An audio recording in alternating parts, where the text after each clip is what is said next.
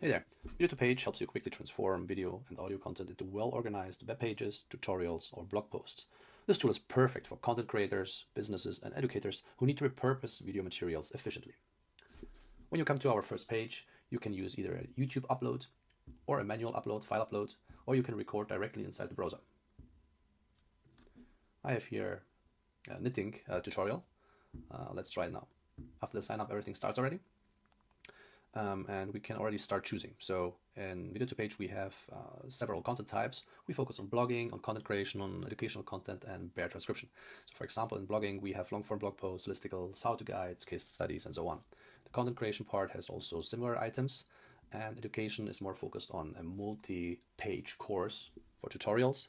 And we have bare transcriptions or video digest. So if you put some video in, you want to know everything about it, you can use a video digest.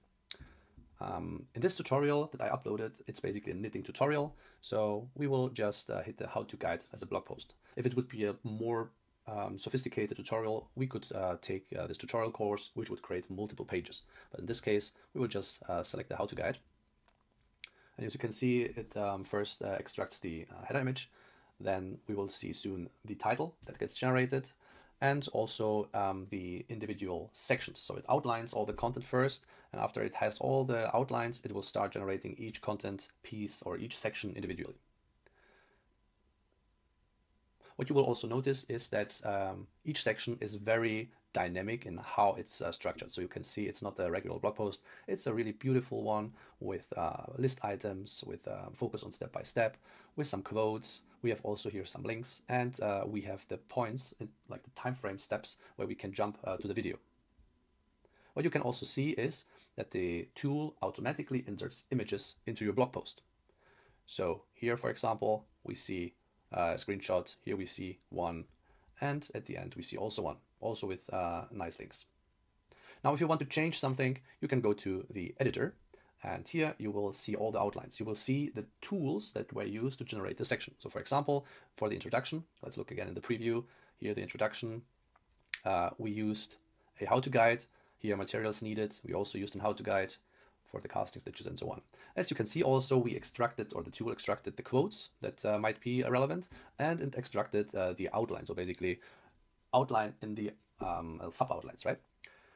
You can also see that the AI assistant responded with the creation of the whole process. So that's an important part to mention, is that the AI tool, like the AI assistant, did all the work.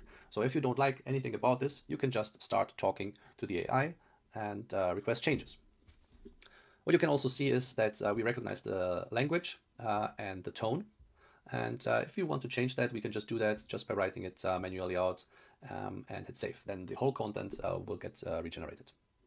We can also change the full template, and then this will regenerate the whole page. It will create a new outline, it will create new sections, and so on.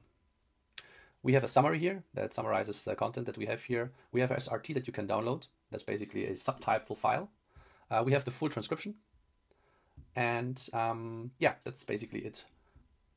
Now what you can do is you can manually change all the contents, or as I said, you can ask the AI to do so. You can use just typing, or you can start describing it using your voice. So for example, you can see conclusion and next steps, and we can say, for the conclusion, please make the generator a conclusion and remove the quote. So now we send it, and we will see that the AI immediately turned this conclusion to the conclusion generator, and it removed the quote. So now the AI behind this content piece will not output a quote anymore. Now we need to still hit the generate button here, but we can go to the preview already. And if we scroll down, you will see that the conclusion and steps is getting generated right now. Now if we hit edit section, we will see just the conclusion content, which we can edit here. For example, we can change the image here. We can go to the gallery and, for example, either this or that or this, or we can simply select screenshots directly. So we can, for example, take this screenshot here, because this seems to be like the website of the owner. And a nice thing is here that we can also crop it, and we can edit the image by making, for example, like a 101 or 43, see, and give it a little bit of padding.